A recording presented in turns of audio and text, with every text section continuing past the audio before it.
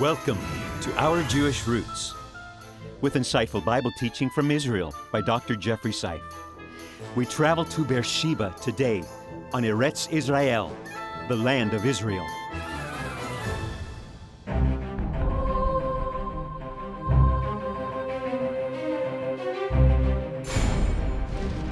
Look to the north, the south, the east, the west.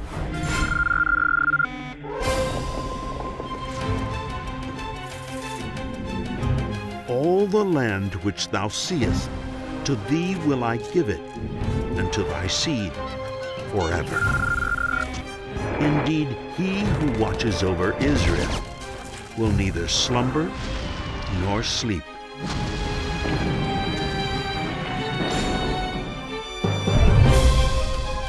Eretz Israel.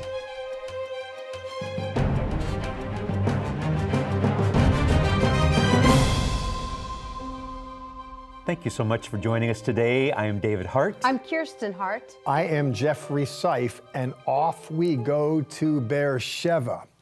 What a place. It was a bit hot down there in southern Israel. It always is down there, isn't it? Yes, yes it is, yes. Great area. Here's a question to you. Today's program is titled Promise to the Next Generation.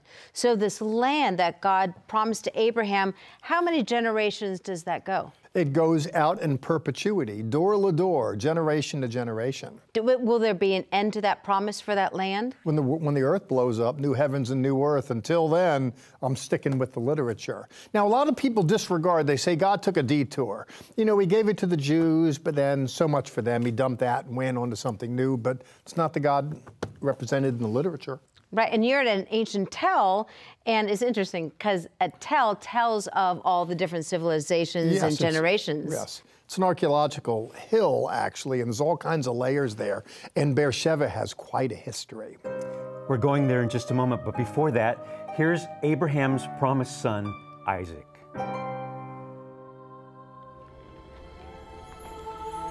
And the Lord appeared unto Isaac and said, Sojourn in this land, and I will be with thee, and will bless thee. For unto thee and unto thy seed I will give all these countries, and I will perform the oath which I swear unto Abraham thy father. And I will make thy seed to multiply as the stars in heaven, and will give thy seed all these countries. And in thy seed shall all the nations of the earth be blessed. It's called Adamah in Hebrew. It means earth. Ophar means the dust. And Eretz means the land. And my, how the Israelites loved it. Avraham loved it. Yitzchak loved it. And apparently, they loved a place called Beersheba.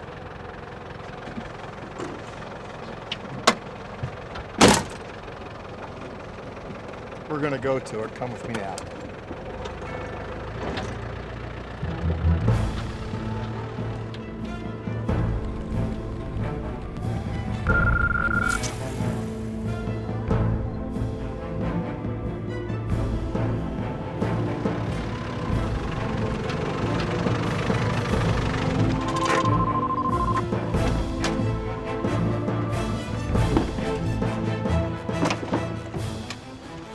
The ancients were all about trying to understand the world and come to know it. Let me give you a window into how they perceived it by employing a map that was akin to what they would have used, or material akin to what they would have put it all on. It takes a while to unfold this. This is a big piece. The Mediterranean here might be familiar to you. Let me just say, up the north at the top is the Alpine Himalayan mountains extending 7,000 miles. Down here you have the African Saharan Desert, the Arabian Desert. Sandwiched in between is this area called the Fertile Crescent, the Levant here, and extending over to the land of Canaan. Of course, Abram made this journey and settled. His son Isaac inhabited and spent some time at a place here called Beersheba. We're going to have a look.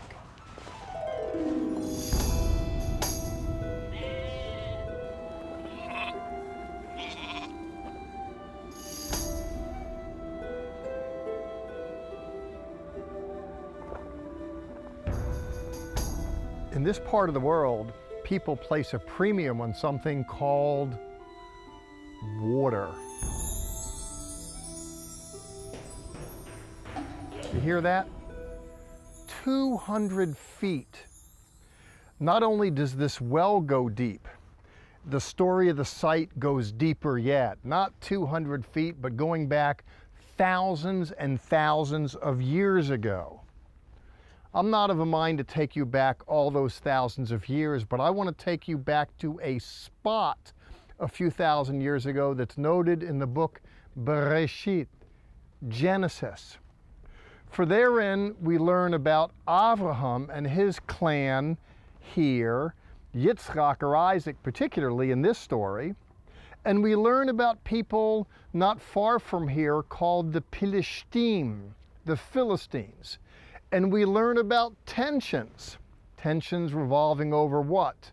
Who gets what in the land? Now how's that for a story that's new and old?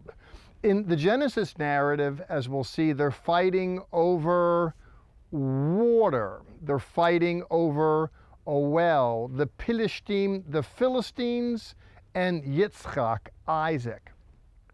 Now, similarities aside, what's dissimilar is the fact that in this case, at least in the Genesis case, as we'll see, we're dealing with the real Philistine. What do I mean by that? The real Palestinians, so-called, according to history and various histories, were a seafaring people that came from Greece and from the Ionian Islands, a tall people. And we note in the Bible, in no uncertain terms, how they secure a toehold principally along the coast. They never penetrate far east. They establish a few cities, and you have some Philistine holdings.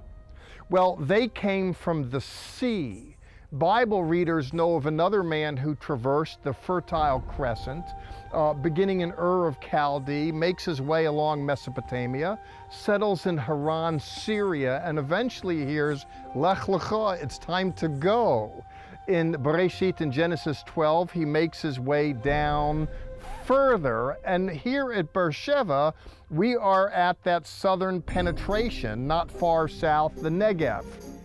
So as one can imagine here, water would be in high demand and very short supply. When we add to it the trade routes, the Via Mara, the way of the sea that'll take you down to Egypt crosses here, as does the King's Way, the King's Highway, which goes up through modern Jordan.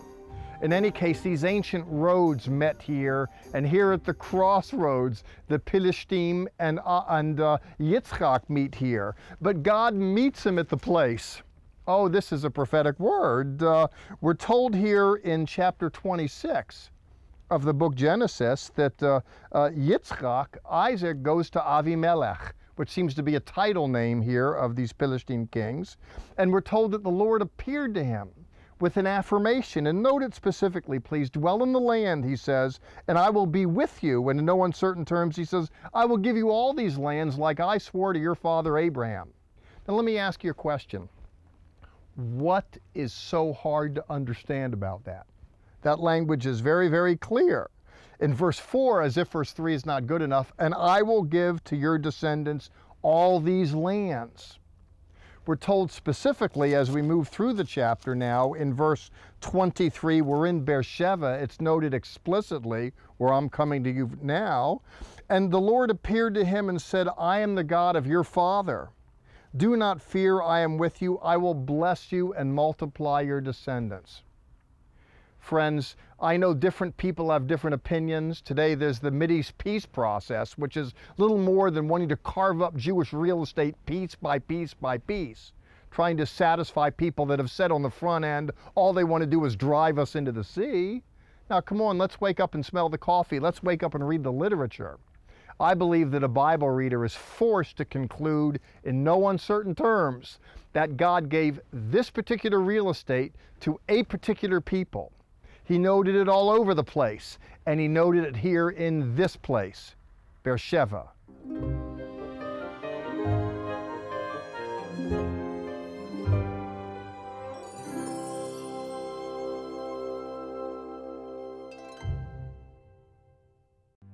Our offer on this program, Zola's Introduction to Hebrew, a step-by-step approach that will enable you to read, speak, and translate the Hebrew text while doing Bible study. This 409-page book will nurture you along a friendly course towards a unique intimacy with God's language, land, and people. Learn the language of the kingdom and gain a better understanding of the Lord Jesus, the Jewish Messiah. Call 1-800-WONDERS and ask for Zola's Introduction to Hebrew. Join us right now for additional content that is only available on our social media sites, Facebook, YouTube, and Twitter. Visit our website, levitt.com, for the current and past programs, the television schedule, tour information, and our free monthly newsletter, which is full of insightful articles and news commentary. View it online, or we can ship it directly to your mailbox every month. Also on our website is the online store. There, you can order this week's resource, or you can always give us a call at 1-800-WONDERS. Your donations to Our Jewish Roots help us to support these organizations as they bless Israel. Please remember we depend on tax-deductible donations from viewers like you. For the Lord thy God bringeth thee into a good land, a land of fig trees and pomegranates, a land of olive oil and honey. Arise, walk through the land, for all the land which thou seest, to thee will I give it, and to thy seed forever. Worship in the shadows of Abraham, Isaac, and Jacob. Behold the land of the covenant.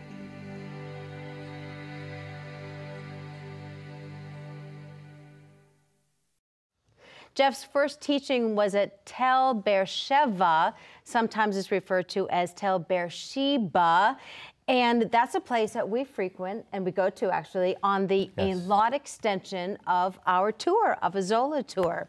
Do you remember that first time we went there? We were in our bus, everyone was excited to go up to the Tel, so it's a little mountain, and our tour guide said, "We can't go today." And we were like, "Why?" It goes, "Everyone look out the right side of the bus."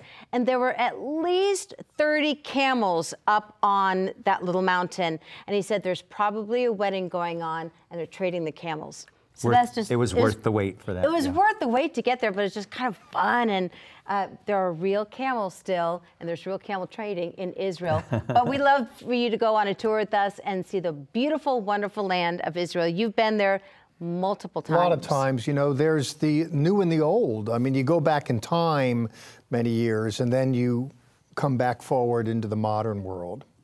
I remember when Israel was just coming into its own as a nation, people would come visit the house from the Jewish community. I was raised in a Jewish community, and people were taking donations, whether it was to help support this or that, and we always gave money. There were these books where we'd put quarters in. I remember this as a little boy, pre-bar mitzvah age, and everyone in the Jewish community kicked in to participate in the effort to bring the modern state of Israel into being.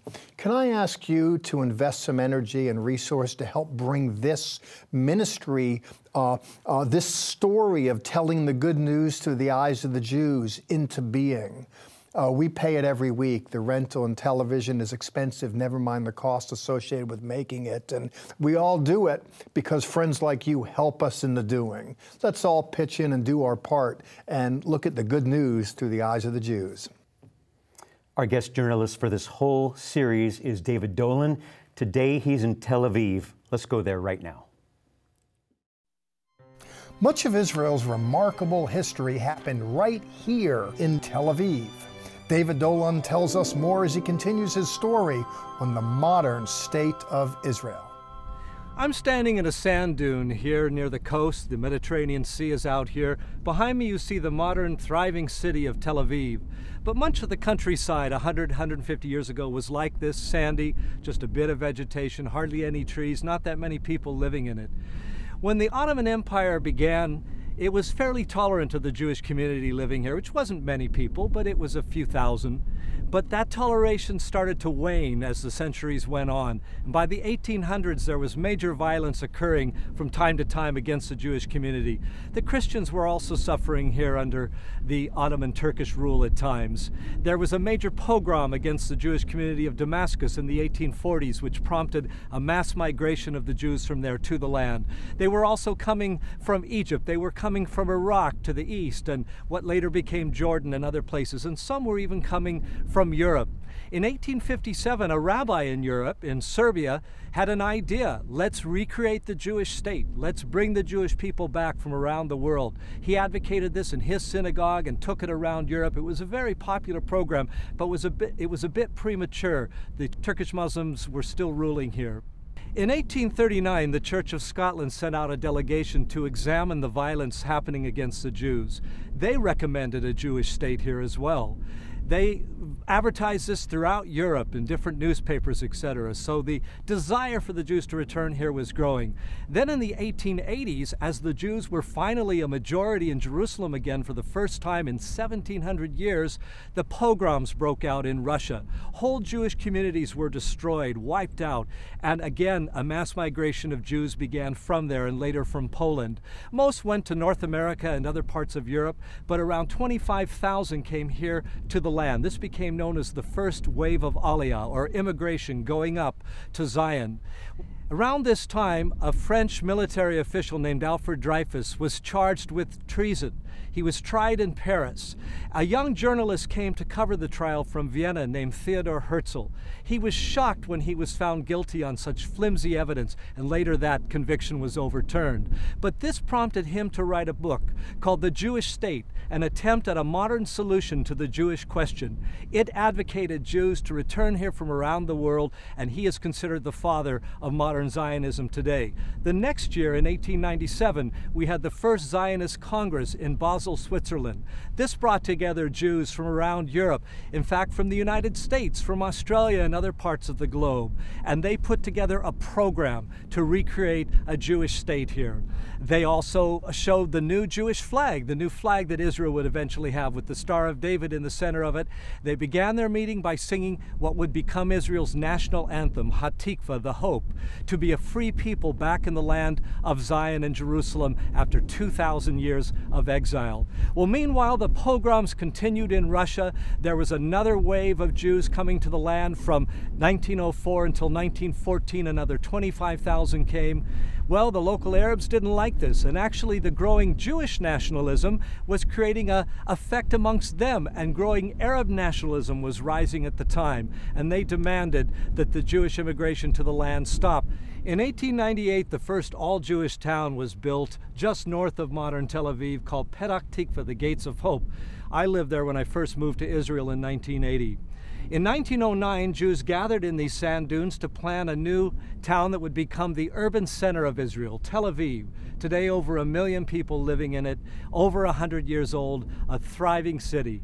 As the Jews kept coming back, however, the winds of war were blowing in Europe. World War I was about to begin. It would change the course of Jewish history as well.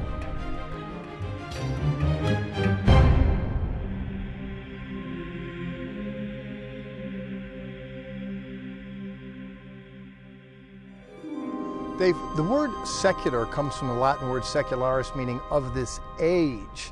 And the thinking is that the formation of secular states is all material and not spiritual, but there's a religious vision that informed the manufacture of modern Israel, correct?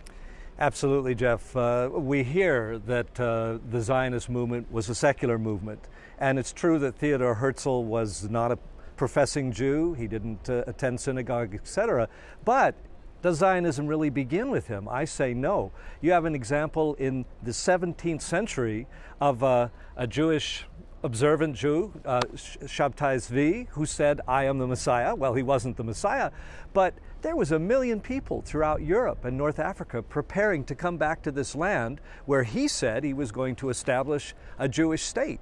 It was in their hearts to come back here. Right, so there are those within the modern Zionistic milieu which may deny the religious biblical moorings, but still, Jews kind of develop in a cultural matrix that's so much informed by the Torah, even if the mind doesn't realize it. Zionism has its roots in biblical Zion, and that's part of the culture. You say, I'm a secular Jew, you scratch the surface and say, what does Jerusalem mean to you? And people say, it's just Jerusalem. It has to be in Jewish hands. We have to be able to go there. It's something coming from the heart. And you know, Jeff, there's another example. Just a few decades before Herzl convened the first Zionist Congress, we had another rabbi, Yehuda Alkalai, who was from Serbia, and he said, we need to go back to Zion. And there was, again, millions of people throughout Europe, Orthodox Jews, that were hoping this would lead to something. Well, it was a bit premature because the Turks were still in control of the area, but again, it showed that the roots of the Zionist movement, as it were very much from a spiritual root inside of the Jewish people. Yes, and it could be argued to be tangential here, but even in the 1800s, there were Christian theologues that were reading the Bible that are saying, listen, God has an appointment with destiny with Jewish people in that real estate. It has to be. Absolutely. The Balfour Declaration, that came out of a Christian minister in the government. And he was listening to some of the theologians in the Church of England and the Scottish Church also that were saying the Jews are going to go back to the land and rebuild their state. The prophet said so. And he was a government minister, but he was very much influenced by his personal faith. You know, and it's amazing, even though people don't necessarily know it, what you know and what I know, because we're Bible readers, is that God is watching over His word to perform it, and He's performing it here.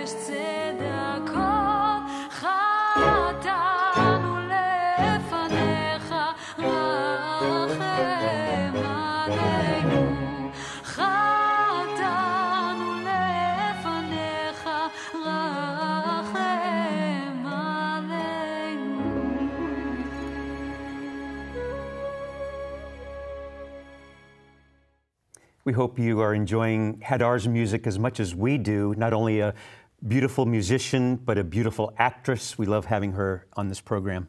And hearing the Hebrew yes. in song is just so beautiful. And something else that is so beautiful is the knowledge and history that you and David combined bring to our program. I mean, we just kind of sat there watching everything like this because we're just soaking up in so much. Well, you're kind. The average Christian person isn't exposed to Jewish history. There's not a lot of exposure to the nation state of Israel. Never mind looking at the Bible through a Jewish perspective. It's rather novel. And I think it's important. I'm glad it resonates with you guys. And you? Yeah, here's a question for you. You guys were discussing Zionism. Say if someone just clicked on our program for the very first time and they're like, I don't know what that is. Can you just, in a snippet, tell what the term Zionism is? Zionism speaks to a movement of an interest in Jews returning to their ancestral homeland, the land of Zion. And Zionism is a decidedly Jewish term that harks to, it was a hue and cry that went out. Jews were dispersed all over the world.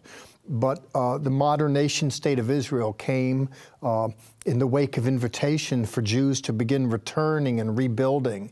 And Zionism speaks to that, rolling the dice against an uncertain future, individuals packing up and moving to the ancestral homeland and bringing it into being. I think we've learned in this program, too, that it's also called making aliyah. And it's still happening today. Prophetic. Is it prophetic? I think so. Biblically? Aliyah comes from a Hebrew word meaning to go up. And it's always construed that Israel is the high point of the world and human experience. And when you go to Jerusalem, you go up to it. It's to an elevated state, if you will. And it's extremely important. Touching back on Zionism, how do you feel that the modern church, let's say evangelical church, is doing or feeling in regards to Zionism? I don't think there's an inordinate amount of interest, frankly. To be sure, individuals, pastors take churches to Israel. They want to see where Jesus walked yesterday, and they're interested in seeing their story, and I appreciate that. But people walk past the Jews to go to the Christian sites, and I think there is an insensitivity to the Jewish struggle. Now, I don't want to overstate that, but I think on the whole, it's true of Christianity doesn't quite get it. Now, there are individuals, and thank God for that, or thank God for you. There are individuals who have a heart, who have a calling, and you might be more invested in this than your average good friends in church.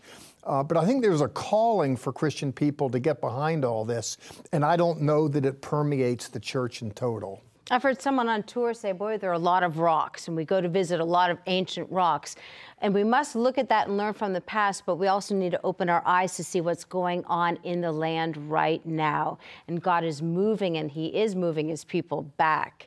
And it's exciting to see Israel right now. It's really exciting, especially if you walked out of a nightmare, as Jewish people did with the Holocaust, to walk into this miracle and to participate in it. That's why I'm thankful to friends that invest in helping and participate what we do.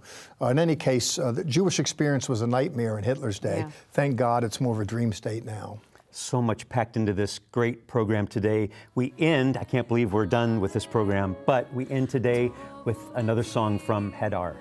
And it goes quick. And as you go, Sha'alu Shalom Yerushalayim. Pray for the peace of Jerusalem.